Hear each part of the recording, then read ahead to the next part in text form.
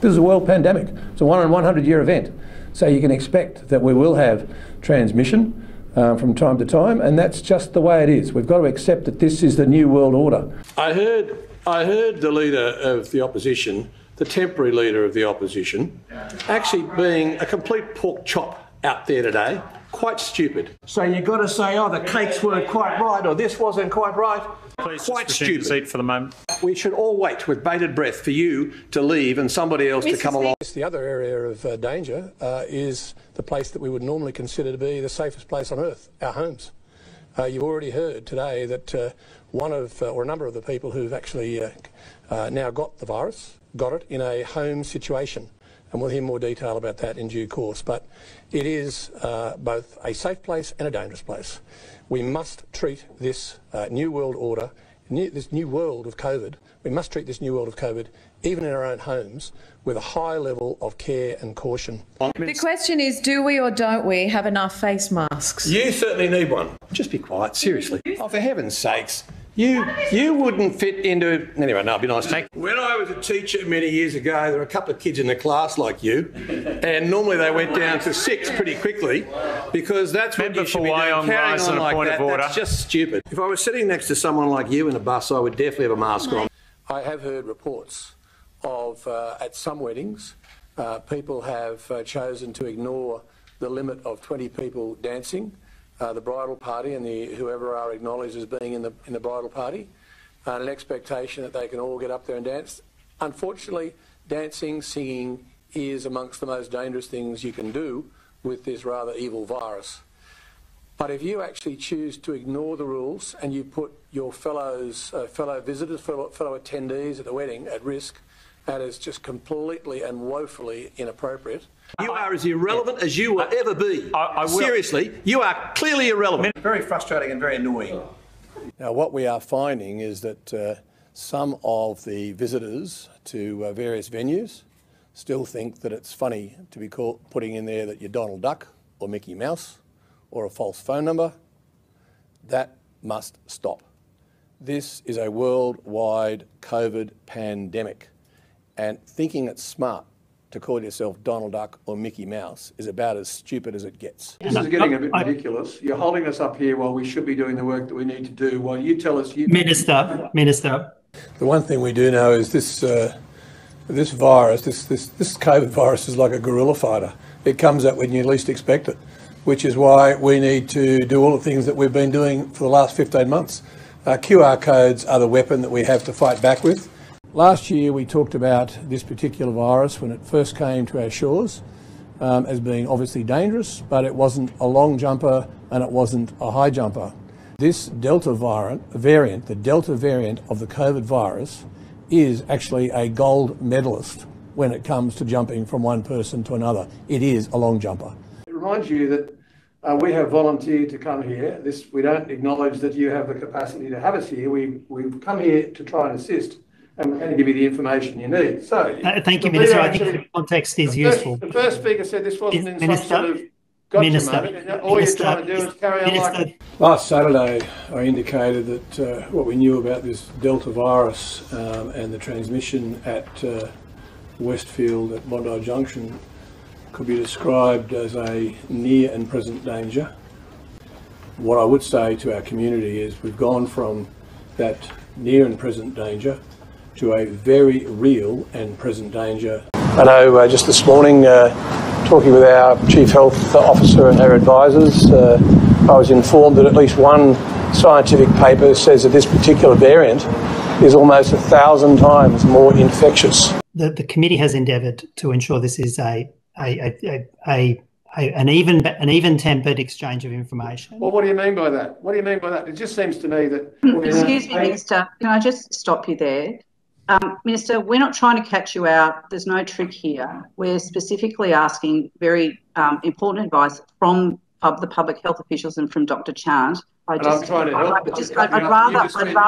I'd just spend more time than it would have taken me to explain it, Penny. I'll go back to what I was saying. On the 25th of June, Minister, I have questions for Dr. Chant that I'd like to get through, and I would really like it if you would allow her to answer those, please. Well, I'll answer that. You might And the remember question that was put to Dr. Chant, and if you would allow Dr. Chant I to will answer. answer. No, actually, I will answer the question that I'm now talking about. Thank you. I mean, not up to you to determine who's going to answer the questions. I'm the minister, and I'll answer it. It's almost a sense now of the Hunger Games, of people chasing vaccine, and until we get enough vaccine and enough GPs actually at the front line able to provide that vaccine into arms, we will continue to have effectively the Hunger Games going on here in New South Wales. As a colleague who is normally very careful in your words, can I say that you're putting words into Dr. Chant's mouth, and that's not at all fair. Minister, our time's about to expire. Can I just ask one final question? I'm sorry. Either I get to finish the answers or I'm not going to bother. Seriously.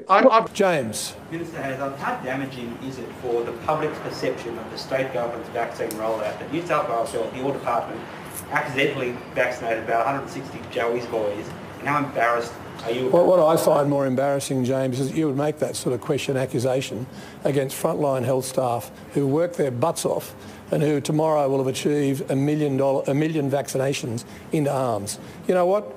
The school intended it well, there was a mistake, and so what? It's happened. Out of 1 million vaccinations, move on. I'm sorry, if you haven't been listening, that is not our issue. I'd just like to ask one question to Dr. Chant before our time expires. Why don't you finish the answer to my question? And your question is out of order and wrong. So could I perhaps clarify? A waste of time. Minister, I'm just going to ask one question to Dr. Chant. I'm telling you, we take the advice. No, Minister, you cut me off midway through what I was asking. I want to stress that to the mums and dads, your children will be well looked after inside when they arrive. They'll be literally ushered. We'll have nurses, we'll have some of the youth command, we'll have some of the young police from the various operations within police there just to guide them through as to where they go. They'll be looked after every moment inside the stadium, and they'll be well cared for. So mums and dads feel secure. We've got about 24,000 students we're aiming to get through next week. The messages will come out this week, and the opportunity is there, but really you've got to take it, grasp it with both hands.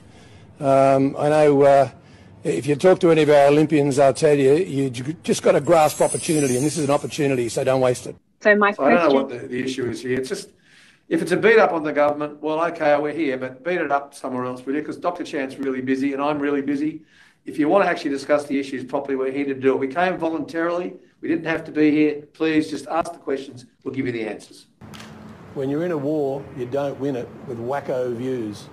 And unfortunately, we're seeing that with some people who think that it's okay not to wear masks. My strong message to the community is we will only win this war against the virus if people wear masks and follow all of the other instructions that we understand will keep us safe. We owe this to ourselves. We owe this to the community more broadly. We owe this to our families. Wear a mask and don't get caught up in the wacko views that some are expressing. It was agreed that we would do it 1 hour. You've now had 1 hour and 15 minutes, and we have to prepare for other matters this afternoon. Well, Minister, again, the invitation was for 1.5 hours, and Dr. Chant, I think there are a number of questions. For an hour. I accepted for an hour. Thank you. Again, I'd invite Dr. Chant and the Minister to spend the next 17 minutes answering questions rather than having a procedural debate. David, I appreciate... Minister, and I do appreciate it. I know it's hard. I know you're tired. I agree for an hour. You've had 1 hour and a quarter. That's it. I was told this was an inquiry, but now I'm seeing it's more than that. There are a lot of people who don't base their decisions in science or evidence. And all I'll say is we're in a 1 in 100 year pandemic. The community more broadly need to understand the decisions are taken as best as possible on the basis of evidence and science to keep us safe. More broadly, I'd say to those, we had a question from the lady, the journalist here before, about some people not wanting to take vaccines. Well, my message to them is you being extremely selfish. If you think you can not have a vaccine just because you don't want to have a vaccine, well, you should think about what you're doing to your family and to the community. And I would say even more than that, what a hide you have, what a ridiculous position is that when you're going to put health staff at risk, and when you get sick, you're going to expect to come into hospital and get paid for by taxpayers. you know what? It's time for those who actually think that way to wake up, including commentators who actually don't base their commentary in any logic whatsoever. And I just remind the committee that Dr. Chant has a lot of work to do this afternoon, and we voluntarily came here for 1 hour, now 1 hour and 10 minutes. So if we could finish after this question, I'd be very grateful, so we can get on with doing the work that we do.